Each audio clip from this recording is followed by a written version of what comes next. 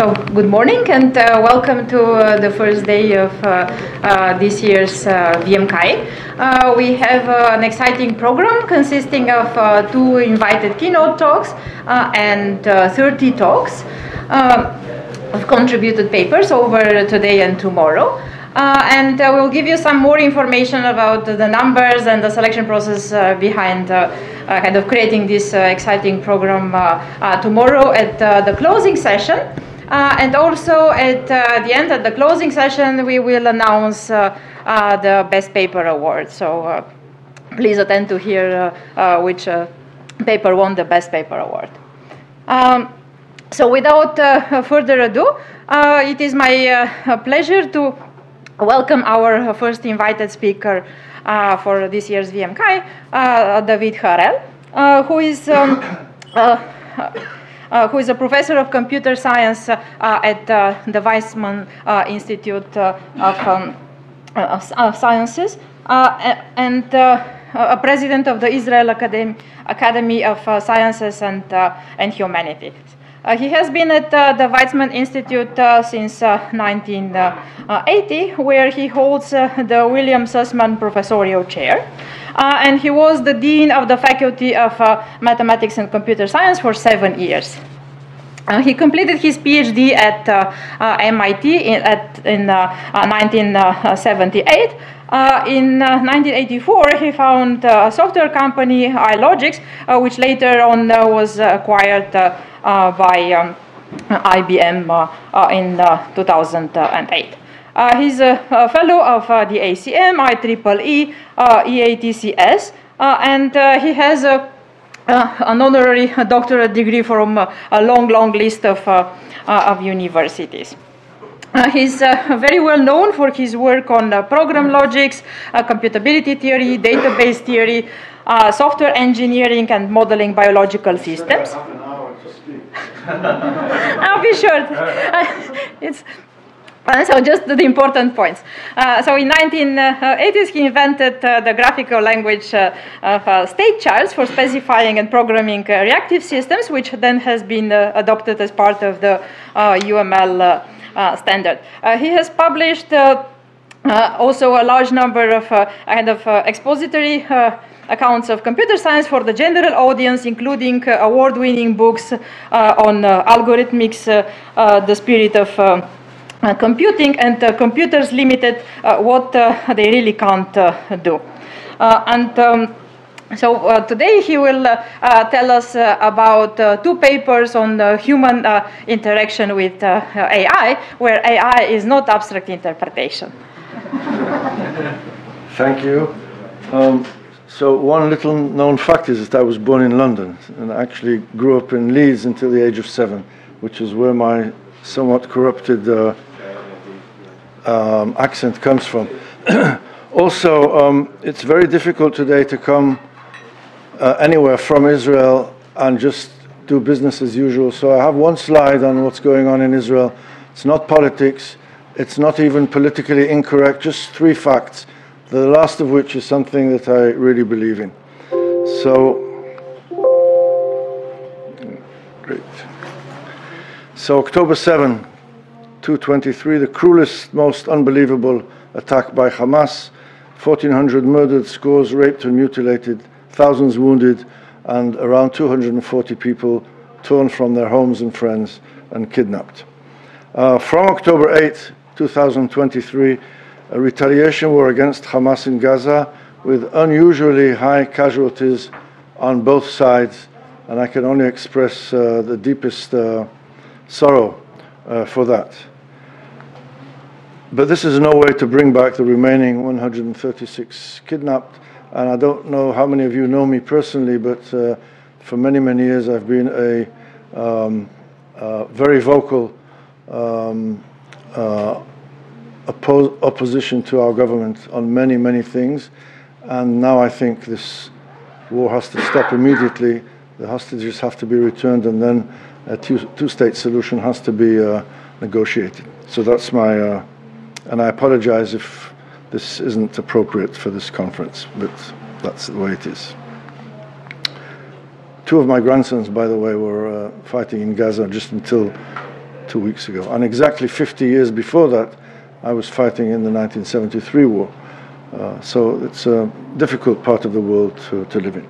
So I'm going to try to cram into less than an hour 2 papers, both of which were recently accepted for publication. This should appear in the CACM, I hope, soon, with my colleague Asaf Maron. Those who know Moshe Vardi, so Moshe Vardi, Asaf Maron, and I were undergraduates together in the early 1970s, and we of course, we're in touch. Asaf Maron has been working with me in my group for the last 15 or so years. So the title is Human or Machine Issue, Turing-Inspired Reflections on an Everyday Matter. So this is a strange paper, no theorems, no experiments, no results, just some thoughts, ruminations, and a lot of questions, which makes it quite difficult to give a reasonable talk on this paper, which is really more philosophical than scientific, which of course reminds me of the story about René Descartes, who, when he was a young child, he said to his mother, when I grow up, I want to be a mathematician because then all I'll need is paper, pencil, and a waste paper basket for the errors and the false paths. And then a year later he said, no, I'm going to be a philosopher because I will not need the waste paper basket. So I hope this is not what you come to think of this paper. So the question that we pose in this paper is how will we human beings interact with machine agents that try to mimic humans in everyday interactions? Here are some examples of things that we're thinking about: autonomous vehicles, chatbots, and so on. This is not another Turing test paper, not at all. We're interested in how an agent's human or machine identity affects the interaction that's taking place anyway. The HRM question itself, human or machine, are we interacting now, am I talking to a bot or to a human being, is not central. We do touch upon it in this paper, but that's not the central issue. We are not interested in defining intelligence or testing if a machine is intelligent, which is essentially what the Turing test is trying to do. And we're not interested in whether machines can carry out challenging tasks or mimic humans well. We're simply asking questions about the interaction in everyday matters. We focus on these everyday interactions, not on a controlled, rigid lab setup. So we're not sitting down in an office with 2 computers, with 2 rooms, and one is a human, one is a machine. Nothing like that. You lift up the telephone, you call your healthcare provider, you're driving along the highway, and there's a car next to you. It might be an autonomous vehicle, it might not. This is an everyday interaction. And we limit ourselves to interactions on the situation and subject matter at hand. So if you're driving and there's an autonomous vehicle, you don't want to say, hey, when was Kennedy assassinated? To test whether there's a human being there. That's not the issue. Or if you're talking to your healthcare provider, to ask about things that have nothing to do with healthcare interactions. So you can't really stray to other topics. We're concentrating on what we are doing already, and the next few years we will do a lot of all the time. And we're interested in patterns of effects across many interactions. I'm not interested whether if you talk to your healthcare provider, you will answer that. We're talking about things in general. And we do touch upon the HRM question, are we talking to a human or a machine? But we do not propose a method for figuring out whether you're talking to a human or a machine. Although from many of the issues, you think about it, you will be able to discern in many cases the answer to this question, but that is not our main point. And again, remember, don't expect results and tables and numbers. I'm just going to be talking, and then I'll move on to the second paper. So the main questions that we ask in this paper, here are some of them. What are the inherent differences between the behavior of a machine agent that we are interacting with and a human agent? And are these, in fact, easily discernible? Do we act differently when we interact with machines? And if we do, how do we act differently and why do we act differently? Maybe we think that the machine is stupid, so we will talk to it. I have a very small dog. She's 9 years old, but when I walk her on the street, people think she's a little baby and puppy. They try to, it's not the case. So will we be talking to machines differently for many, many reasons? And here's an interesting one. should we insist, or should regulators insist, that the identity of whom we're talking to be given freely or be easily resolvable? I've talked to a lot of people. Many people say, of course, I don't want to lift up the telephone without knowing that that's a bot over there. I want the bot to say, hello, this is your friendly digital whatever, and so on. But it's not quite clear. There are cases where you don't really want to know. But if so, yes, then how and why do you want to do that? And when should you say up front or not? And do we always want to know? And so these are some of the questions and some of the issues. And here are some thoughts. As I said, this paper has issues and thoughts, and some of the thoughts that came to our mind. Of course, the paper itself, we made an effort to write it up in a readable way. It's not a bunch of bullets like here. So first of all, at present and in general, machines are still incapable of fully disguising themselves as human. So in many, many cases, it is really possible to figure out whether this is a human or a machine. But we feel this will change dramatically because of pervasive automation, which is boosted significantly by large language models, of course, and by proliferation of interactions, everyday interactions that will sprout up as these things get more common, that mask the agent's identity.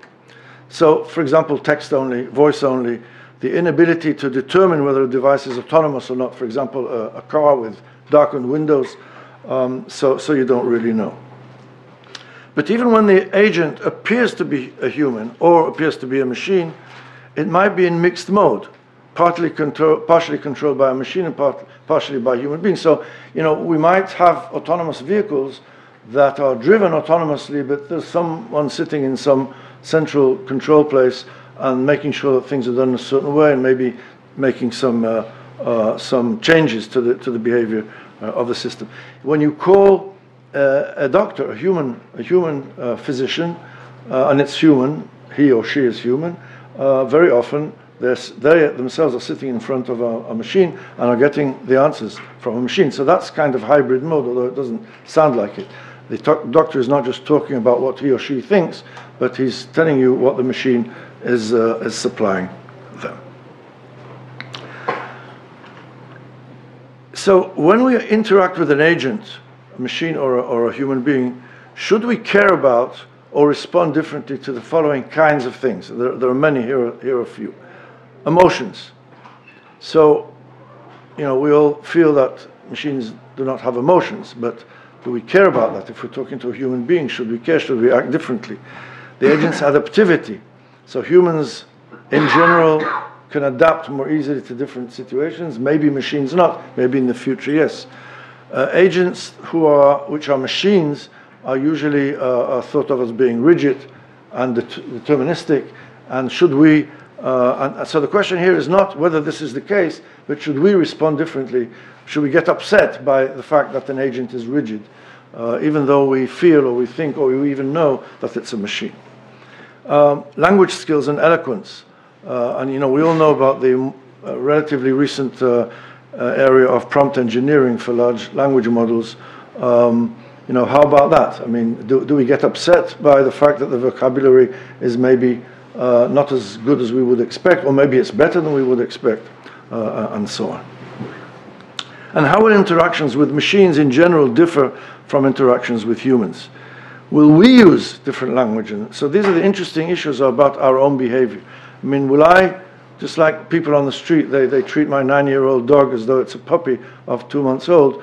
Sometimes this happens with human beings, by the way. You know, teenagers tend to take 2-year-old babies and lift them up and think that they're, you know, 1 week old. Should we use, will we be using different languages and different styles in our interactions with machines versus with human beings? Will we have increased or decreased trust or patience with the agent we're talking to, stupidity or inconsistency, and so on? Now, if I do not know, and it's not revealed to me whether this is a human or a machine, will we make efforts to figure it out? I mean, think of yourselves. So you're listening to this, you know, is this a machine, is it not a machine? Sometimes this distracts from your interaction. Should we be doing this? Will we be doing this? And sometimes we say, aha, this is a machine. Let me play along with the way I think machines think.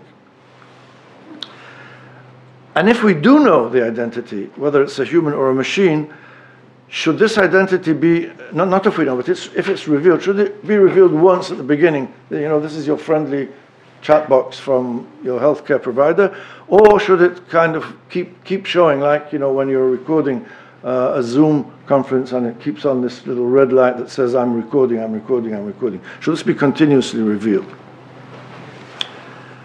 So let's go to vehicles for a moment. Should an autonomous vehicle be clearly marked as an autonomous vehicle? You might say, who cares if it drives well, you know, and we trust it, then it's just like, you know, you driving to my right or to my left. But think about this. In interactions with an autonomous vehicle, there are some possibilities. Will we be inclined to mimic its driving? Because we know it's been designed and tested extensively, and we have this trust in the fact that it drives right. So, if it's driving at this speed and it's not overtaking, maybe I shouldn't do. Or sometimes quite the opposite, especially in the Middle East. You know, I'm the world's best driver, no machine can do better than me, and therefore I'll do things which are quite different from this autonomous vehicle, even if we know that it's an autonomous vehicle. And a lot of these questions and thoughts, they kind of sit upon differences that human beings believe exist between humans and machines. A lot of these things here you've probably thought of and you know, so I'm kind of taking the chance of being superfluous here, but I think it's still important to say this. So we believe, many of us believe, that machines are pre-programmed, but human beings have free will. And I don't want to argue about this.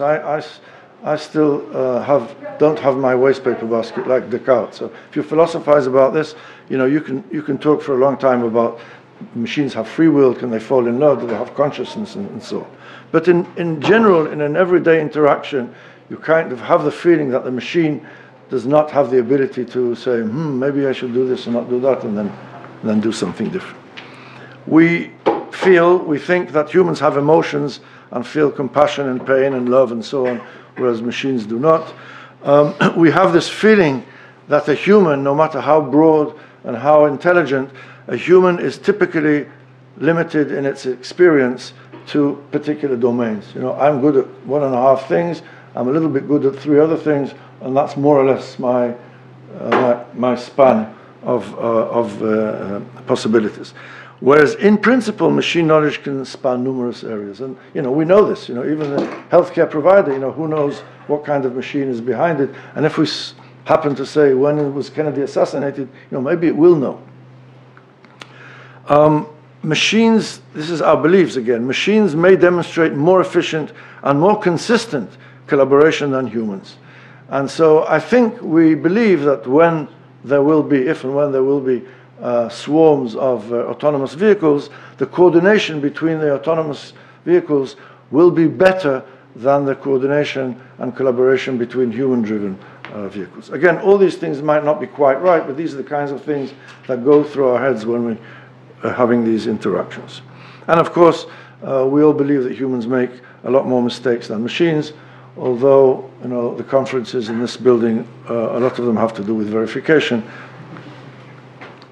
And we also believe that human behavior is more random and arbitrary and is thus less predictable than that of machines, and that the machine is something that's predictable. Given particular situations, given particular things that I'm talking to it about, then their response is more predictable. So what do I want to say in closing this part of the talk about the future of this issue, the human or machine issue? Again, it's not a Turing test, it's not intelligent, it's not setting up a way to figure this out. It's just how will these interactions you know, blossom and develop over the next few years. So maybe ultimately we will become indifferent to the HRM identity.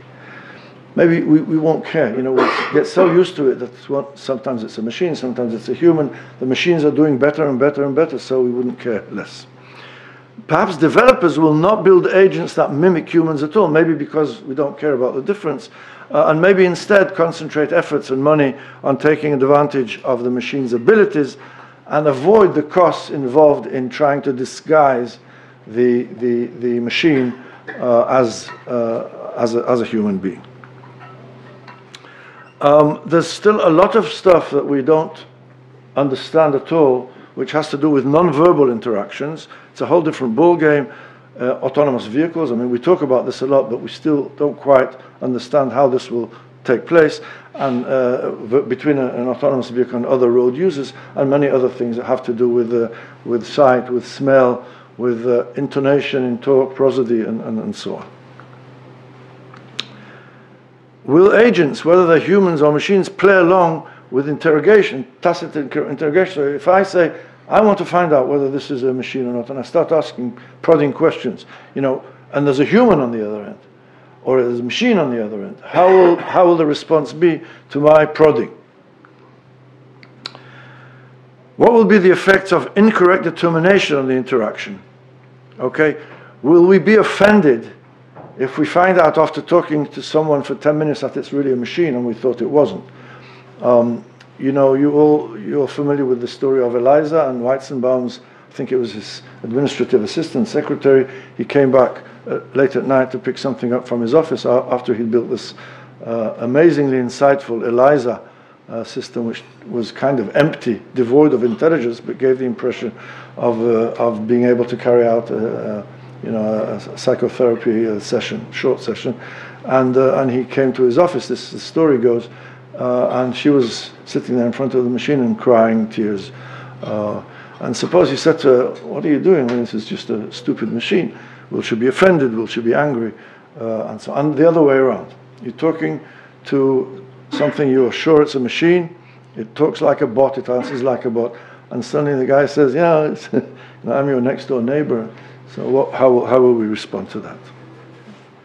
And I mentioned this a few minutes ago, will we sometimes prefer not to know whether it's a human or machine? There are cases I can think of in training and in research where you're trying to do something and figure out people's responses, and you don't want the person to know whether it's a human or machine. So if it's very easy to tell, then these kinds of operations will not work.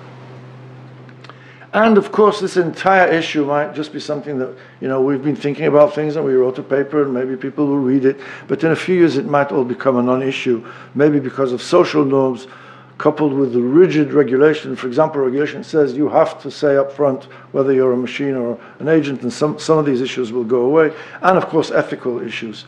And maybe simply due to the sweeping advantages of future machines, where this will become a non-issue because we will really not be able to discern, and the power of machines will be so great that this whole issue of whether it's a machine or not will disappear. I don't know. But we do believe that serious exploration right now of these issues, thinking about them, working on them, can eventually contribute to development methods for computerized systems, which I think is of more interest to this audience than some of the other things relative to this. And it could also, I think, improve our understanding of human behavior in general. So again, the issue is we're talking to or interacting with a machine or interacting with a human. What's going on here? How do we respond? How do we respond to their response? Do we want to know? Do we not want to know? Do we become offended or angry when we discover things, and so on? And we think these are questions that should definitely be thought about, pondered. And I want to move now to the second paper, which is a specific piece of work, and this does propose a methodology, an initial kind of raw first cut methodology for employing a computerized agent, a machine agent, in developing a system. So here I'm not asking for you to not expect results and things that we've done. We've done stuff, but it's very preliminary. And I do hope the internet here works. I've connected it to my telephone because this password they gave me at the desk, I wasn't able to, it didn't work for me 10 times. So this is a second paper, also with Asaf Maron, but also with Guy Katz, who was my PhD student many years ago, now at the Hebrew University, and Smadar Sekadi, so this doesn't point, of course, to the LED screen of my group. And this will appear in the Models Award 2024. Augmenting scenario-based modeling with generative AI. So can generative AI, for example, ChatGPT, help in modeling complex systems? So the challenge is to leverage modern chatbots to reduce the workload of a software engineer or a programmer while ensuring robust and precise models. Now, I know, don't jump up. You know, I know that we don't know how to tell ChatGPT to write a correct program, a non-trivial program, but ensuring robust and precise models. And the proposal here is to use ChatGPT in a controlled way, interactively. So we're talking again about interactions with AI, repeatedly invoking it to particular tasks while validating the outcomes rigorously and incrementally. So a kind of assistant. And I do have to spend a couple of minutes telling you about scenario-based programming. Those who do not know about it, it's not a new approach. It's been around for now over 20 years, not based on states, based on scenarios, multimodal scenarios. So scenario-based modeling, the origins down here are in a 1999 paper with Werner Damm, and later work with Rami Marelli, 2003, his PhD thesis in a book that we wrote. But there's a lot of stuff about it. So the idea is to develop a program or a system in a very intuitive way, incrementally, and highly aligned with the original requirements. So essentially, one of the dreams is to take a requirements document if it's well written, and that is really your executable. You just have to formalize the scenarios. You know, don't do that unless this, do this, followed by that. If the red light turns on, the lever is pulled down, and temperature is below 30 degrees, then the following happens unless 3 seconds have elapsed since. So this is what I just said now is a verbal requirement, and these requirements are really part of the program. We also have, we had one of the PhD theses in my group was a natural language interface to this approach. So you can really type or say what I just said now, and you get an executable. But the more important thing here is that the behavior is based on scenarios. And it's based on scenarios that are allowed, that are mandatory, which is what most programming languages are all about. You know, set x to y plus 1. You just do that when you get there. But also forbidden scenarios. So I can say, I never, you know, the plane will never go below 100 feet if the wheels are not, you know, the wheel, what's it called, the undercarriage. What's it called? Landing gear. The landing gear is not open. And you say, you know, how do you know? But this is not something you verify the system against. It's something that you put into the program. I don't want to get into how this is done and how the machine operates, and the system can be executed as is. And just as a hint, forbidden scenarios, so it's a little bit like the following. Suppose I describe someone here in the audience as living with a bunch of books of rules that regulate, say, can I use you as an example? Regulate your life. I don't know where you're from, but let's say you have a book of, say you live in London, in Wembley. So you have the book of the rules of the Wembley district and the Book of London. You have the laws of the United Kingdom. And then you have some other things that, you know, maybe you're a postdoc, so you have the rules of, you know, you have to give in your thesis before. So these are all the rules. Some of these things are things you have to do. Some of the things are things you may never do, and so on. And suppose I'm a person, I'm your supervisor, say, and I say, lift up your right arm. And the question is, will you do that? And suppose, you know, you have to defer to me because I'm your supervisor. And the answer is, you will do that, but not before you check through all these books to make sure it's not in opposition to anything else. You know, maybe on a, what's today, Monday, maybe on a Monday morning, if you have not had breakfast, you're not allowed to lift up. So you say, I'm sorry, sir, I can't do this. But suppose you do, then you lift up your arm. And then, before I give another instruction or another request, you say, hang on just one more second. You go through all the books to make sure that it's not something that is an outcome of that. So maybe there's a rule that says if your right hand is up, you also have to lift up your left leg, you know. And so this is how we all live our lives if we're, you know, obedient, reasonable human beings. We do what we have to do. We do not do what we're not allowed to do. And all the other, we toss a coin or we use intuition or heuristics or whatever. And that's how the execution mechanism for these programming languages, the scenario-based ones, operate. They do what they have to do. if something is forbidden, they stop, they say impossible, maybe they backtrack and try a different path, depending on the mechanism. So these languages are executable, and the specifications, essentially the requirements, can be played out as is. And in principle, everything about verification is in principle. They are formal, so they're amenable to verification, repair, synthesis, and so on. So here's an example in a particular version of scenario-based modeling. I won't go into all the details, and in any case, I can't point to the screen because it's inpointable. So here we have, say, a hot and cold water tap, and we have the ability to add hot water, to add cold water, and we say 5 times add the hot water, so what you get is 5 times adding hot water. But if we add another scenario that following it that says add cold water 5 times, so this is what will happen. But if we want to enforce alternation between those, we simply say wait for add hot, and at the same time block add cold. So when hot goes on, cold may not, and so for the same for the other side, and the execution mechanism will do what you want it to do, namely it will have this alternation. The semantics, very, very briefly, is as follows. All scenarios execute in parallel, lockstep synchronized manner, and you wait for an event. And each scenario says which events it wants, it requests, which events it blocks, it forbids, and which are those that they wait for, and if they come, they will do something, but they don't necessarily ask for it or forbid it.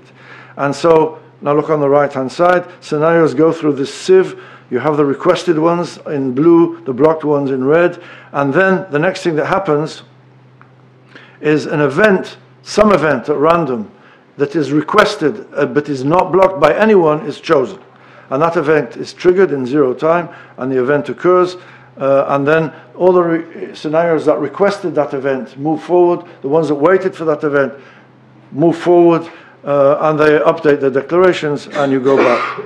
So this, very, very briefly, the most superficial way, this is how it works. And there are versions. There is a visual version called live sequence charts. There's a C++ version, a Java version, and so on. You can read a lot about this. And the result is cohesive overall system behavior. Now, how do we integrate large language models into how do we propose to integrate into the software development cycle? So I think most of us know that large language models are used widely to generate code, but we don't know really if the generated code is safe, reliable for critical applications. At the very least, we have to go through it and verify it. And we propose a methodology that can produce a robust output structured with validation, accountability, and auditability at every step. Of course, the human is in the loop. So think of this as being, following the previous part of the talk, we're talking again about interacting with AI, different kind of interaction. And the classical, this is a little bit of a superficial slide, but just to get the feeling, classical modeling lifecycle, you specify the requirements, you model, you test and validate or verify, you enhance, and then you go back until you're happy. And what we're saying now is that the modeling consists of 2 parts. ChatGPT output scenarios, and then you use ChatGPT to generate test cases, and then you go to the testing. And the testing you do within ChatGPT, and then you do it independently. And I'll try to give you some examples. You revise the prompts, and you go back. And what happens at the beginning is, first of all, at some point you have to introduce the programming technique. So in this case, we had to tell ChatGPT what scenario-based programming was, more or less the way I described it to you, a little bit more carefully, maybe with a couple of examples. And then you say, okay, now I'd like you to try to come up with the following, with the responses for the following scenarios, and then we go through this loop. Now, just to put some flesh onto this modeling lifecycle. So, introducing scenario-based programming to ChatGPT, we instruct it to display. What we did is we instructed it to display the outputs as little transition systems. The scenario that it produces, marking states with the requested and blocked events. Then, incrementally, we describe to it the scenarios that we want it to carry out, and in response, ChatGPT comes up with actual scenarios. We instruct it to generate test cases and assertions to verify this, that we can apply formal verification tools to. And we have to take special care to make sure that ChatGPT knows about the domain knowledge that we want. So, hot water, cold water, taps, has to know something about those things. And then we carry out initial testing and validation within ChatGPT. I think I have a little example of this. And we challenge it to find gaps. And sometimes we say, hey, you made a mistake here. And it says, oh, I'm so sorry. And here's a better attempt. And then we can carry out independent testing and maybe even formal verification. And we can check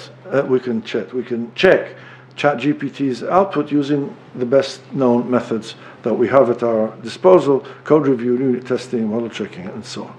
And if there's an error, we either revise the prompts and go back to step number 5 to carry out the testing, or we revise the requirements and go back to step number 2. And this is something that you carry out. It's like an assistant. It has its own strengths, as we know from large language models. It has its obvious weaknesses. So here's a chat snippet. We say, consider the events water low, add hot. Please suggest scenarios that wait. By the way, all the things on the slides here, and if I can connect to the internet, I'll show you actual recordings of are exactly the way they were done. Wait for water low and then add 3 times hot water. Step 2, iteratively describe 1 or more scenarios for the new requirements of the system. And ChatGPT says certainly and gives you these. I won't go through them, but it's pretty good. The scenarios are pretty good. Wait for water low, non-translation. Water low is triggered, go to status 2. This is a transition system. And this is pseudocode that we made up from the code generated by the large. The capabilities are as follows. The large language model can create parts of the model and generate code. It can predict step-by-step execution. We can say, well, what will happen if we give it the following inputs, and it will carry. I'm sure many of you have tried these kinds of things out on conventional programming languages, but here it's a little more useful. We can ask it to generate an event log for executing models later on. We can ask it to reason, together with it, to reason about the model's execution. So why did this happen here, and so on. And now I have some examples. I have about 6, but I won't have time for them. So I'll try to click and just give you a feeling for the kinds of things that we did. We did more complicated things too, but for this talk, let's see now if.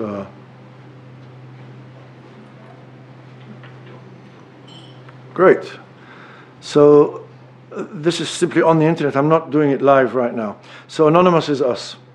Please list the reasons why a well-programmed autonomous vehicle might enter an intersection when the traffic light is red. These are the kinds of things that we're testing its knowledge. This has nothing to do with the programming. And ChatGPT says, oh, lots of ways to do that. Emergency vehicle override, traffic officers' instructions, blah, blah, blah, avoiding accidents, and so on.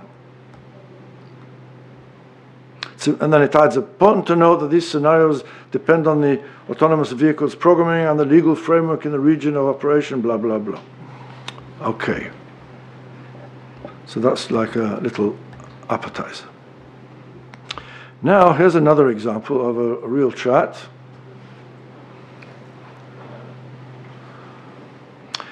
So we say scenarios P1 and P2 start together. There is an external time tick every second. After every 3 seconds, P1 requests event 1, E1. After 5 seconds, processor 2, P2 requests event 2.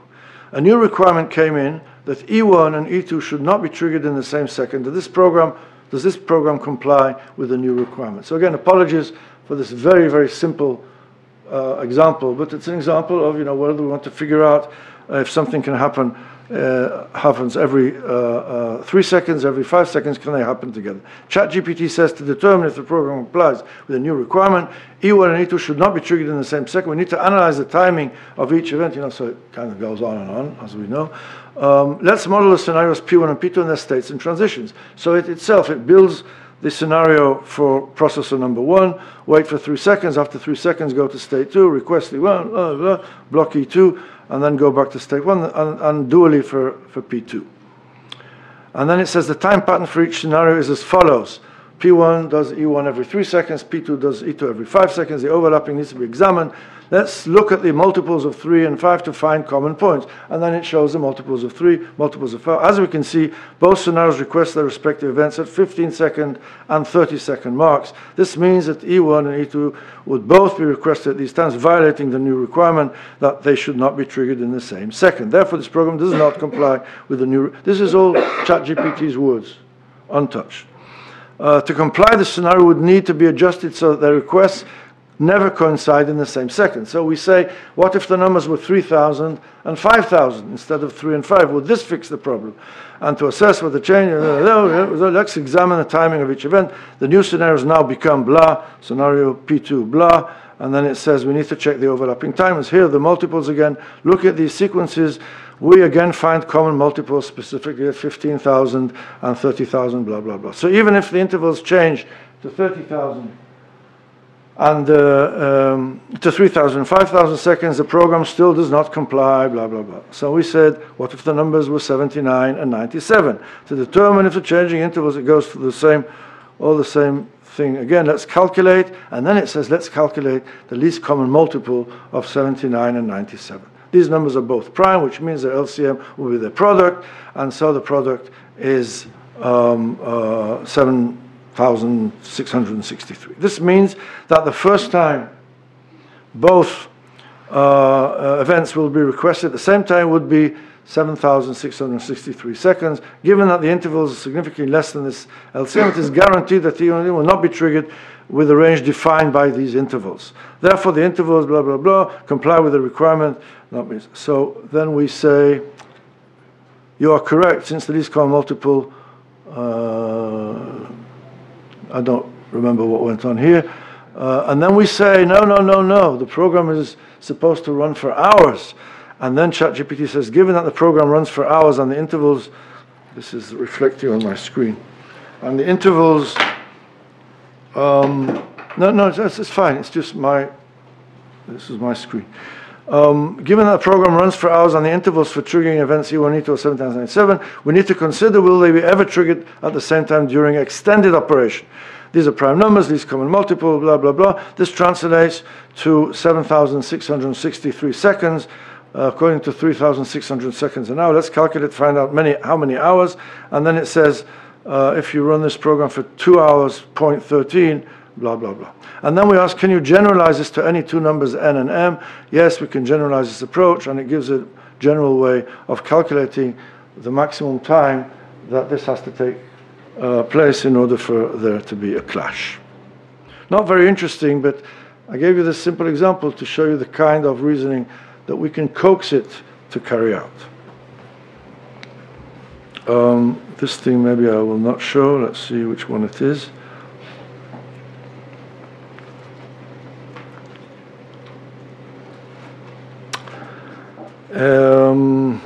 This is about debugging.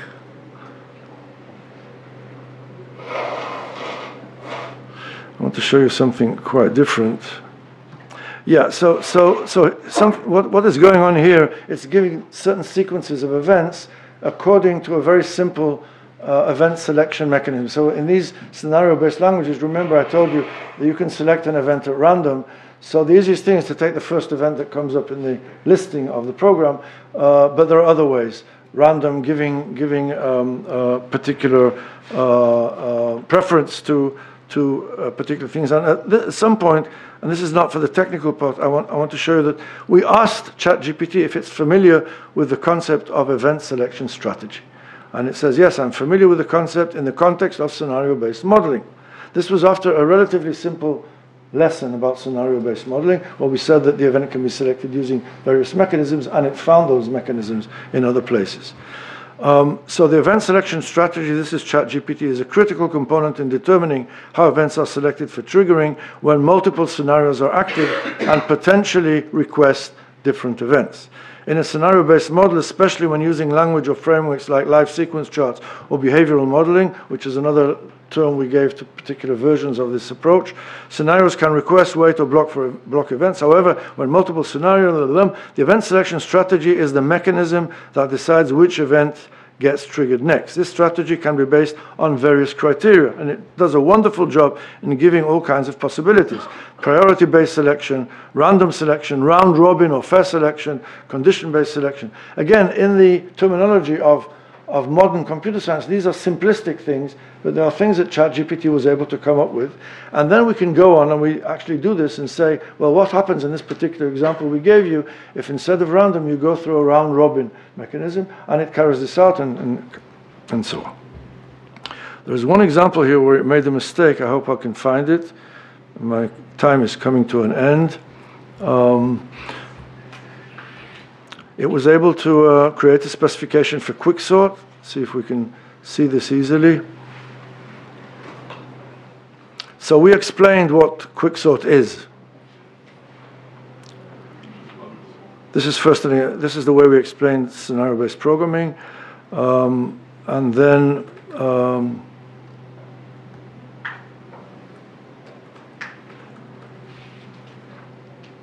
okay, after explaining what scenario-based program is, we said, can you execute the following scenario-based specification of bubble sort, subject to the above semantics? And the semantics we gave was a particular event selection mechanism. Assume you have a row of cells, and then we explain we have this robot, and it goes through the cells, and it does bubble sorting. Move left, move right, swap, check pair, and so on. Here are a few scenarios to start with. Repeat forever, wait for start and move right, request check, and so on. On ChatGPT does a very nice job. To start the execution of the bubble sort scenario-based specification, we need to initialize the program and define the initial state. Initializes the program, starts carrying out. Let's move to the first synchronization put, and you can actually follow the execution of these scenarios. Later on, I'm not sure I'll have the time to explain this. There's an error in its table. And it says, you're correct, and I apologize for the oversight. Let's correct the initial table after. I'm not quite sure why it made that error, but it's a simple error that you can figure out, you can see immediately. You said it should never touch this cell if it hasn't touched that cell, and it did. Apologize, corrects itself, and it will probably never repeat that error again, hopefully, that kind of error. And then later on, so making some corrections.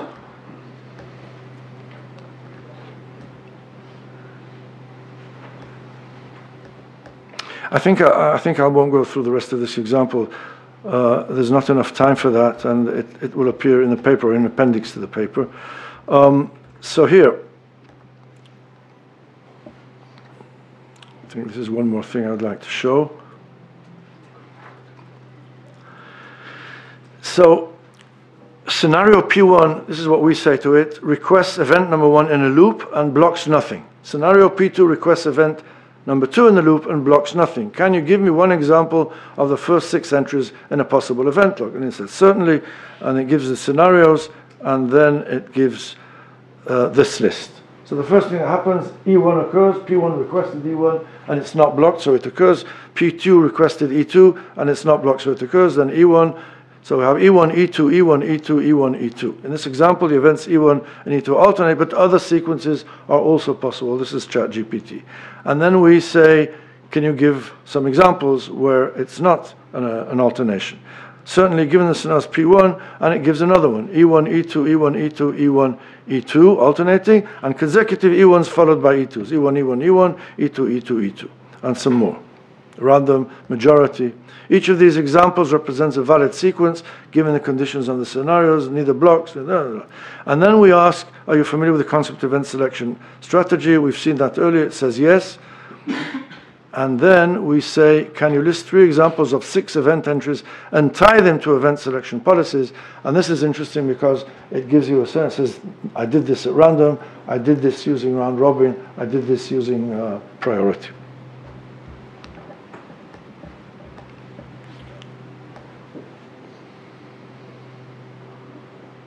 I'll skip this.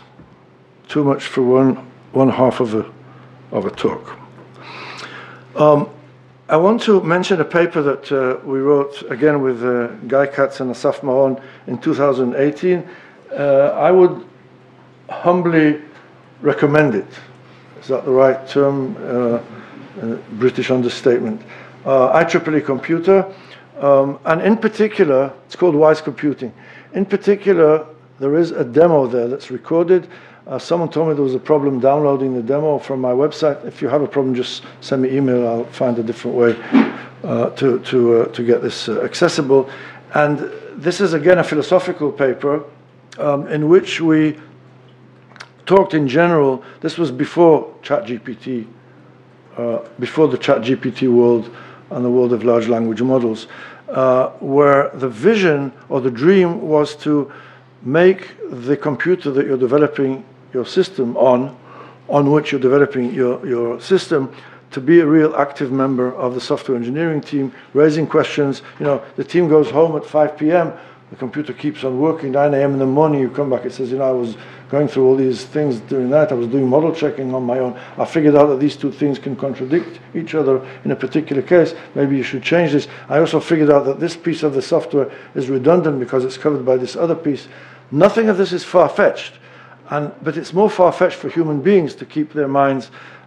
So this was the vision: raising questions, making suggestions, carrying out verification-like processes, even without being explicitly asked to do so.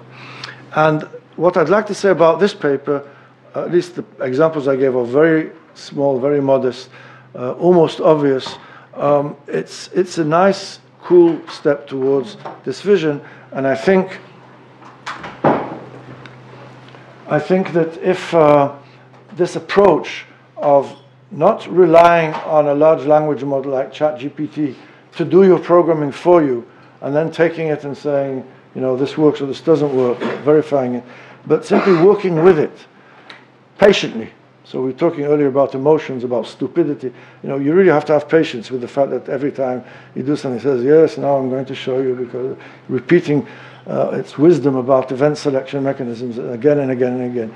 Have patience, but if you work with it, you can coax stuff out of it, even in these simple examples. And we have hopes that this methodology will provide a platform for doing much larger and better things. And I just want to say, in closing, what I see common, it wasn't just that I have these two nice papers and I wanted to tell you about both of them because, you know, I get this wonderful opportunity to give a keynote at VMCAI', but there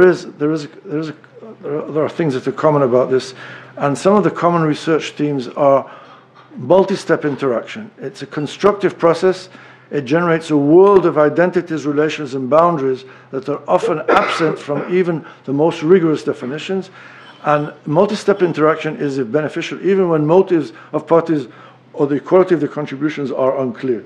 So it's obvious that a programmer and a ChatGPT bot have completely different stakes in writing these programs and making them correct, and different motivations and different talents, but with a little bit of patience and coaxing, good things can come out of this interaction.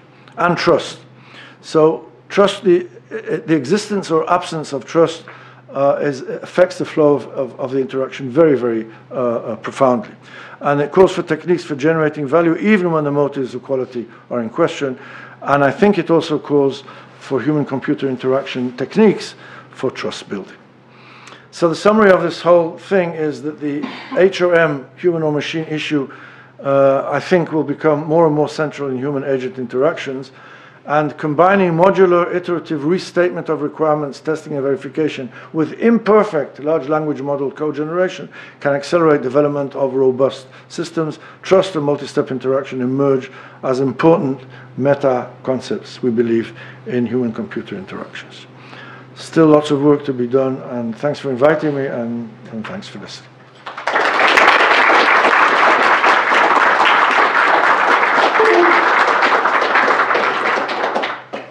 Thank you very much for the insightful talk and good questions.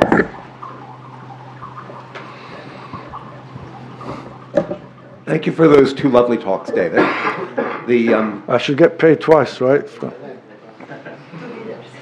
The idea of using logic in some form to train artificial intelligence is a great one. I'm glad to see you talking about it. Many other people have talked about it as well. I think it's a great way forward.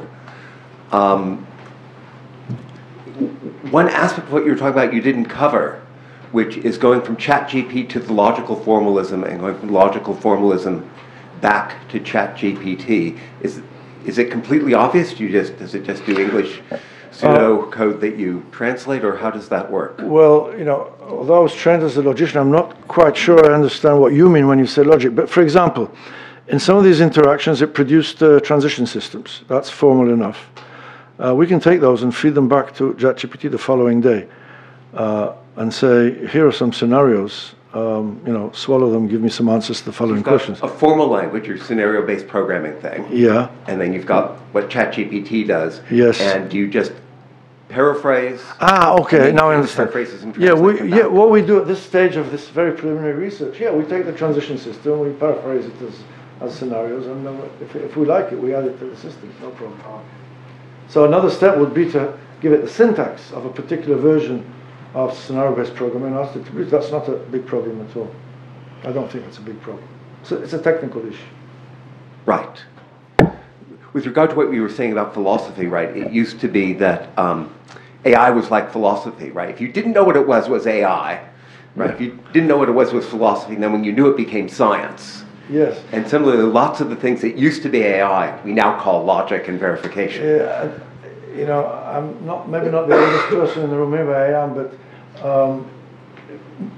decades ago, I used to go to Popple and Fox and stock conferences and talk about something. And there was always someone who came up to me and said, have you already done this using AI? And so there was this kind of aura around the term. And even now,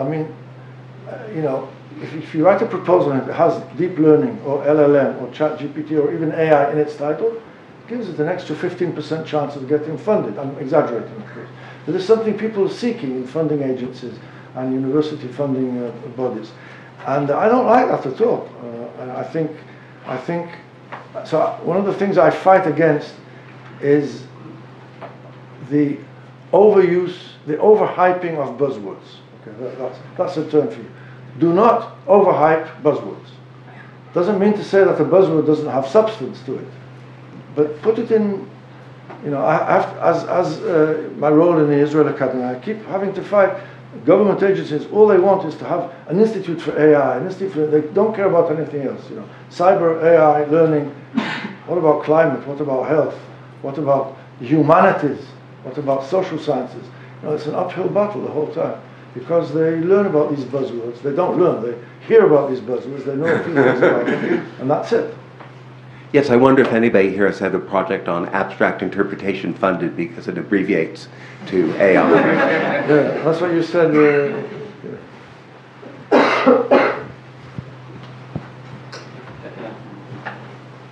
Thanks again for the wonderful talks. And I had a question about scenario-based modeling. I think that's what makes actually this interaction so successful, that you have this nice high-level model. The way you described it, it looked like geared towards safety properties, right? And so when you mentioned the airplane with landing gear, I was wondering, well, airplane, unlike helicopter or drone, cannot just stop in place. So did you explore how this modeling paradigm works when things just keep happening and when you cannot stop the world, so to say? That's a great question. It's a great question. There was a research project I once tried to start, which even without scenario-based programming, which goes like this. You have a very critical piece of software that you've written and it works nicely. Something is up in space and it's working, and you have to change not a parameter, but you have to change part of the behavior, part of the code. So even deciding which parts of the code can be pulled out and reinserted differently to keep up the behavior of the program, these things are either undecidable or very hard to decide. And even if you are much more modest and you say there are just 3 things I want this device to keep on doing. It has to keep on moving, same velocity and so on. All the other stuff I don't care about. Now I want to pull a piece out. And so this is the same kind of question. These are hard problems, and they go into computability and complexity theory. It's not just a question of finding a methodology, and therefore I'm being modest when I'm saying that your question is not just about scenario-based modeling, which is a nice way to program because you have the scenarios ready made. Pull out the scenario, put another one in. You can pull out a piece of assembly language if you want, or Pascal or C++. Same issue occurs. I think it's a hard and deep issue about system development. When can you make changes without disrupting parts of the behavior? And is that even decidable when you can do that? Thank you. So about the first part, the H or M question, did you consider it from the perspective of the poor machine who does not know whether it's talking to a machine or a human? I think we cover that also, but it's not, I mean, the people who program the machines. Most of the issues come up there too, but of course we concentrate in our ruminations on human beings interacting with. But many of these issues. I was wondering whether there are interesting questions at all. I'm sure there are over and above the ones that we asked. Yeah. So this is the kind of response we want to get from this paper. People thinking, for example, about the point of view of the stupid machine over there and the people who program it. And can I have 30 seconds more? So, scientists who do lots of different things, there's a big disadvantage in that. You spread your butter very thin. This is my profile for 50 years. But the advantage is you're like a child and you get to like to talk about your latest toy. So my latest toy, together with a lot of other things like this, is I've been working for 3 years with a group of 7 or 8 people in my team on prosody, which is the music of speech. And so your question and my answers and your extension could be easily recorded and transcribed, or maybe even by hand. And we give it to someone outside, they read it, they more or less understand what transpired between us. Or for that matter, what transpired in this room for the last hour. But there's so much more. Even in this, what I just said, there's so much more in the way we play the music in our speech. And I won't have time to give examples. It's not just where you put the emphasis, whether it's a question. It's a multi-layered thing. I can say something which is both a question and it's sarcastic and it's asked out of fear. And you, as an intelligent human being, will immediately say, that's a question, he's afraid, and he's asking it sarcastically. And no one has any idea how this can be extracted from the recording of speech. And people say to me, well, some things are very easy, like a question. It always goes up at the end. And I say, no, you take a 15-year-old teenage girl, or boy maybe for that matter, everything they say ends like that. No matter what they're talking about, that's the way they end the sentence. So even that is not simple at all. It's a difficult question. It has numerous applications, including ChatGPT. If we could not only talk to it and it answers in a bot-like style, but it understands our intentions. It understands when I'm hesitating, when I'm, jeering at it for being stupid, when I really want an answer, whether I'm asking, and the synthesis of the speech will also be ingrained with prosodic. It's a difficult problem, and it's a wonderful area of research. We're finishing our first paper on this as we speak, and this is something that's also relevant. In fact, in one of my conversations with ChatGPT, I said to it at the end, if you are your developer, what extensions would you like you to add to you? I didn't ask it in that confusing way, and it said certain things. And then I said, but what about speech? And it said, yeah, it would be nice if you could talk to me, and I think there are ways now you can do that. And then I said, but in speech, there's a lot more to what I tell you and what you tell me beyond the words. And it said, yes. And I said, do you know what prosody is? And it said, yes. And I said, would it be nice for you to understand the prosody? He said, yeah, it would be great. So it's telling me that we're working on something that even it would like to have. So thanks a lot. Thank you.